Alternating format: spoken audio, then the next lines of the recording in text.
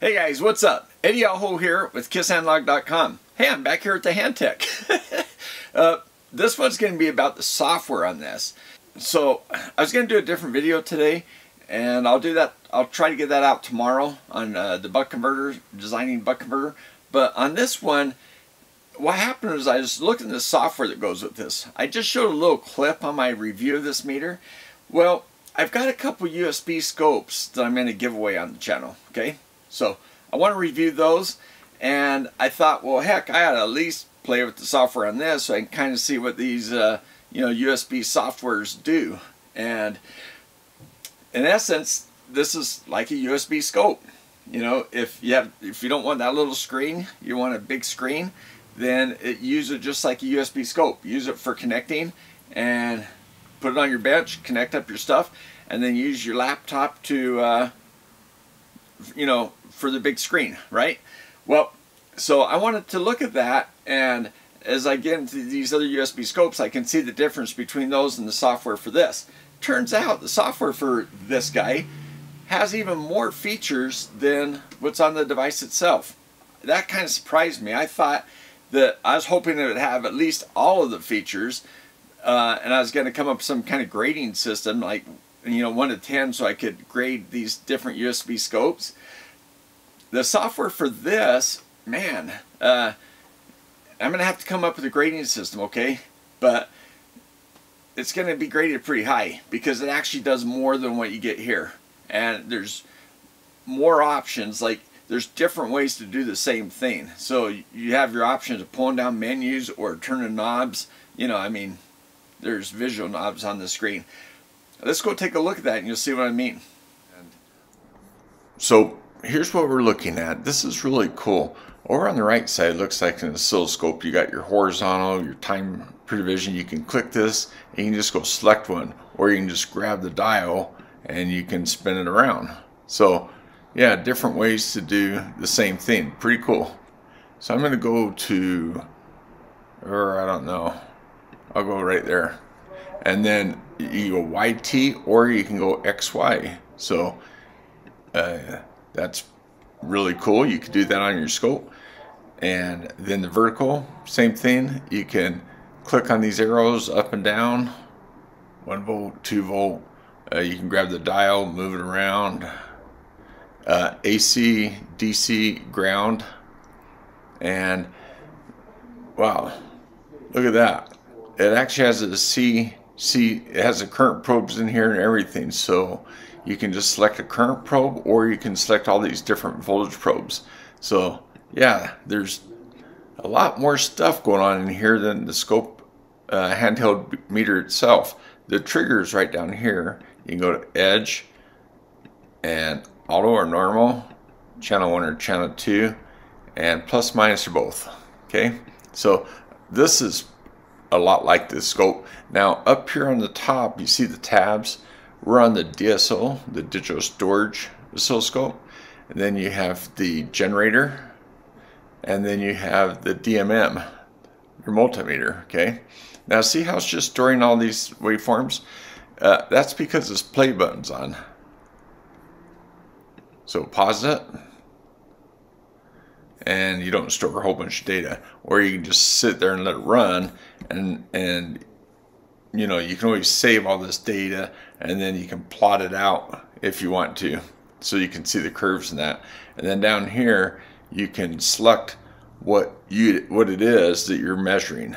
So diode, there's continuity, resistance, capacitance.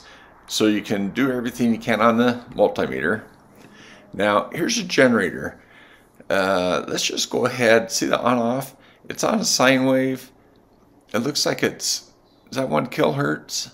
And here, let's turn it on so it highlights things. Yeah, 1K, 2 volts. You know what? I'm gonna change this to 1 volt just because I want to show you something here. Something pretty cool, I think. And I'm just gonna go to 20K for the heck of it. So 20 kilohertz, and then you can select hertz or megahertz. So we're going to go 20 kilohertz. There's our wave right there. Now you have the auto setting right here. You can all set up, and it's kind of like on the scope. It takes a moment. I'll just hit it just to show you. All right, so it was set up already. Now here, what I want to show you is these tabs across here.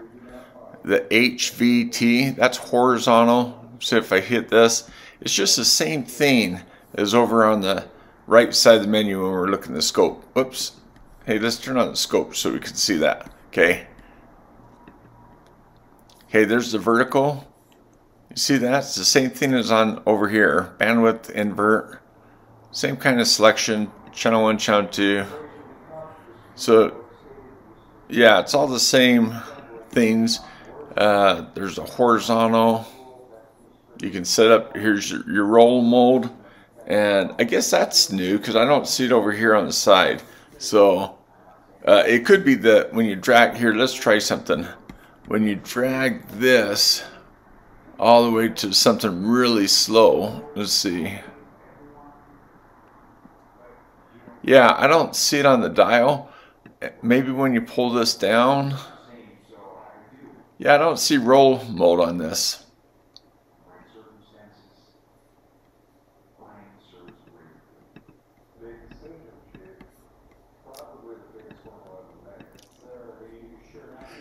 Yeah, so that's interesting.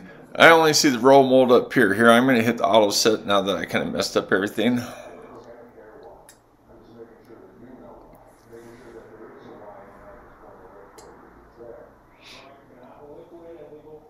Now, right now, see the trigger up here in the left corner?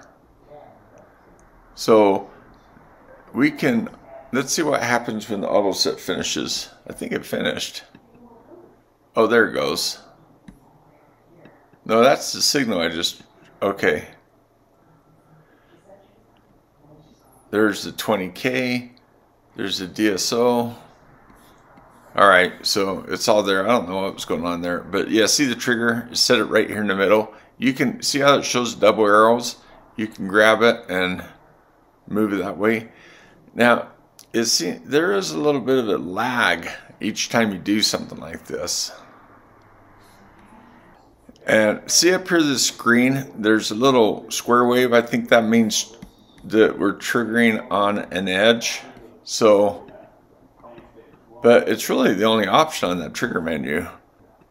And it says it's triggered up here. Over here on the right side, it shows the triggers on channel 1 on the rising edge. And it's set at 94 millivolts. You can see it right here.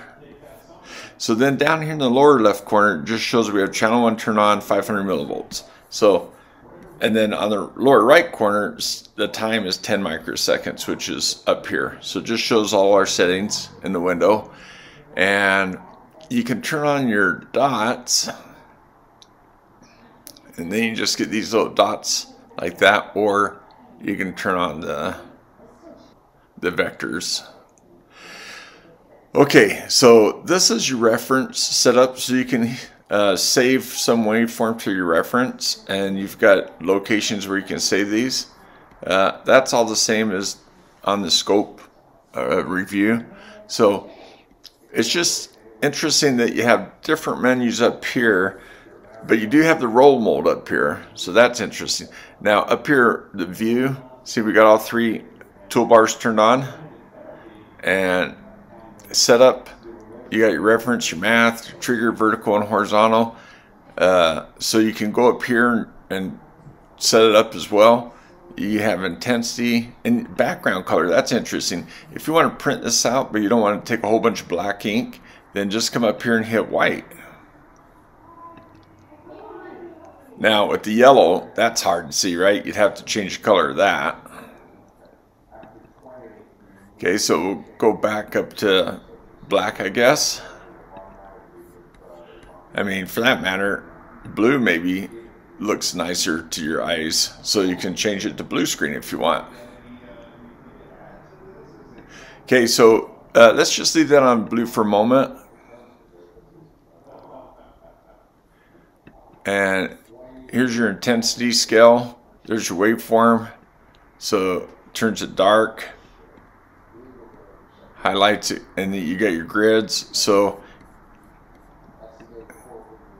now cursor, you can tie it to channel 1 or channel 2 just like you could on the meter, but now we have this type. You can do a crosshair where it just, see right there, you just, then you can move these crosshairs around to where you want them.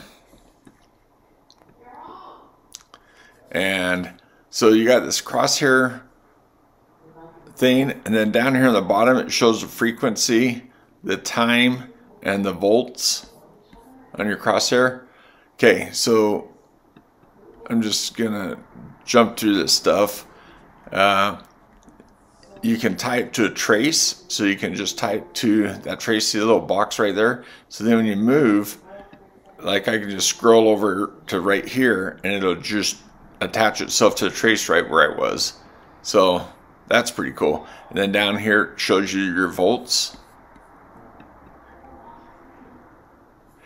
Then you got your vertical and horizontal. Okay, so you know, if you wanted to put one at the top of this, and then so on these cursors you tap your finger once on one, and then if I hold it down I can grab the second one and move it where I want it to, and then I let go and there it is. And then down here it gives me my time between and also the frequency. So yeah, just a lot of different ways. Now I go, whoops, I'll go to none, turn them off, and then you got measurements. Now this is either channel 1 or channel 2. Look at the vertical ones. You got a lot more measurements than you did on the handheld device. So you go to RMS, and then it's giving you RMS voltage right here. So that's pretty cool, because on the handheld device I didn't see that option. Horizontal, you can see frequency. Okay, what's frequency? Then it adds frequency over here. So yeah, the measure, I think it's pretty neat how you've got a lot more options here. And here's your clear, your edit. Okay, so I'll just clear those right now. Here's your acquire. Now I'm wondering the acquisition. Okay, normal.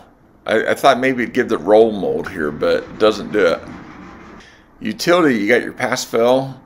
If you want to set something up for that kind of test, factory setup, language, again, looks like English and probably Chinese, and then a banner. So some of these things are the same as in your instrument, and then you can check for updates and that. So I just want to show you this, but here, another thing. On the math, here's a math setup. When you click this, see you can tie your source to channel 1 or channel 2. You can do plus all these math functions, but you know what? FFT, I was really surprised to see that. Now look at this, vertical scale 100 millivolts. So here, let's change that to decibels. Okay, and channel 1, we're a rectangular. You got hamming. So let's just choose one of those guys. And scale, I think 1x. Well, you know what? Let's play around a little bit. Let's turn this on. And look at that. You got an FFT. Let's go down here and go to 10x, see what the difference is. Okay, if you look over here on the bottom left, it shows 50 kilohertz per division. And yeah, 20 dB per division, and sample rate's 10 megasamples. So if I go back up here and go 1x, then now I got 500 kilohertz per division. Okay, so you know what? Let's take a look at this. Now our frequency, it was set at 20K. All right, so let's go back here.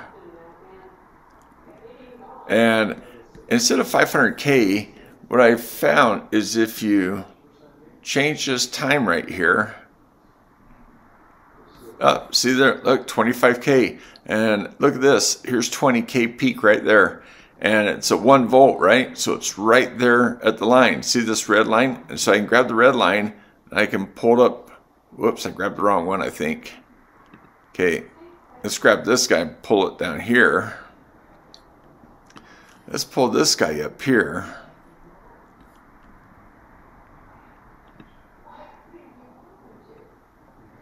So yeah, it's the reference 0 dB would be 1 volt, which is what we had it set for. And there's 20K. So now let's go back to the frequency and change it to 50K. Delete that other stuff.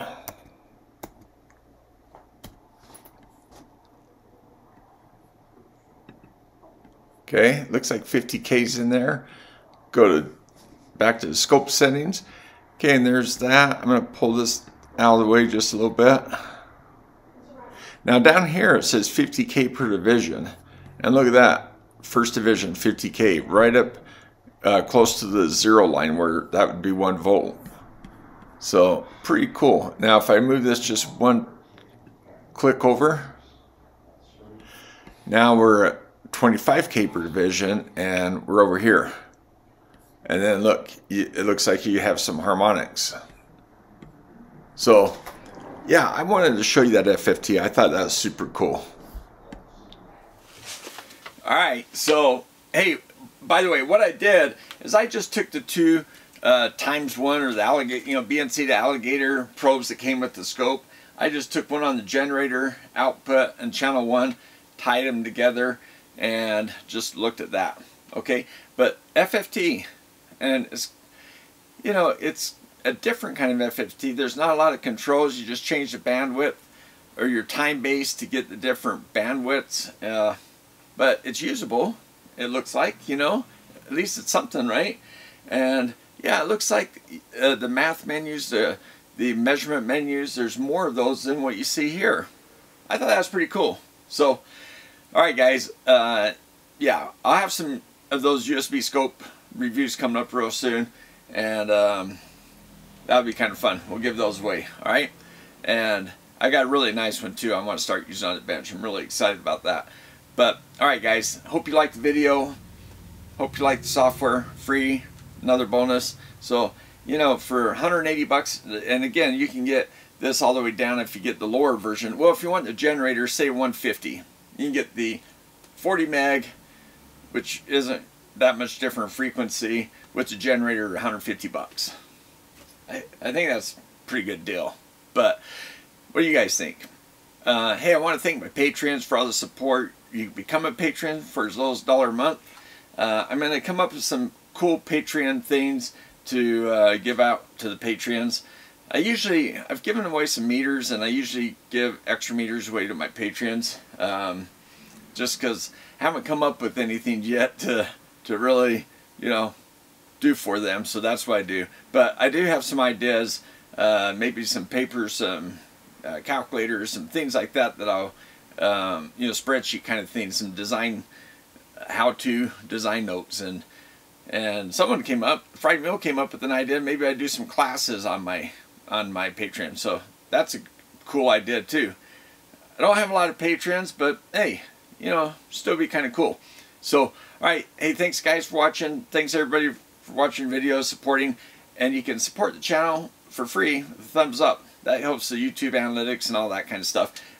So it really does. But all right, thanks guys. Let me know what you think of this guy, and it sounds like some people have had experience with it, and it's been a good meter. So, all right, thanks for watching. We'll see you next time.